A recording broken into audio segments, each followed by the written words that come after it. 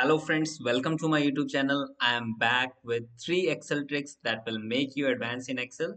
So before I start, please do subscribe my channel and press the bell icon. So let's get started. Our first trick is how to convert number to text in Excel. So let's see how we can convert number to text. Just right click here and go to view code. Click on insert and click on module. Now paste here one code, that is this one. Just copy this code and paste it here. Now close this. You will get a new formula, that is num to words. Just select your number and close the bracket. Then enter. And you will get your number converted into text. So let's move to our next trick, that is how to add company logo in Excel. So for this you can use one function, that is equal to image bracket start, then add concat function, again bracket start, and type here one hyperlink, that is https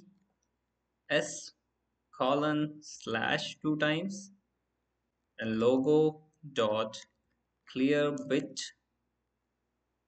dot com, then slash, then double quote, then comma, select your company name, then again comma, then in double quote type dot com, again double quote, close bracket 2 times, then enter, and you will get the company logo.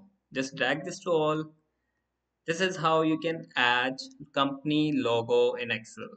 So let's move to our next trick, that is how to find day, month and age of any date in Excel.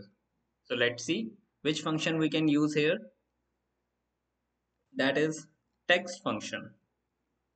Just select your value, then comma, then in quote, just type 4 times D. Just close the bracket, then enter, and you will get day.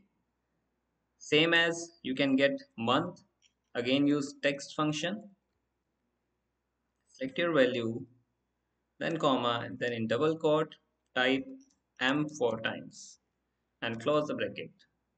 You will get month, and for age, you can use dated if function.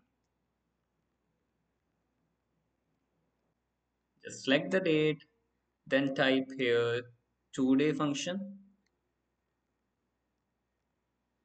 Just close this, then comma, then in double quote type Y and close the bracket. Just drag this to all and you will get the age from this date. This is how you can find day, month and age of any date in Excel. If you like this video, don't forget to share this video, and if you want this VBA code, you can get this from my description. And if you have any query regarding Excel, you can put a comment in comment section. Thank you so much for watching.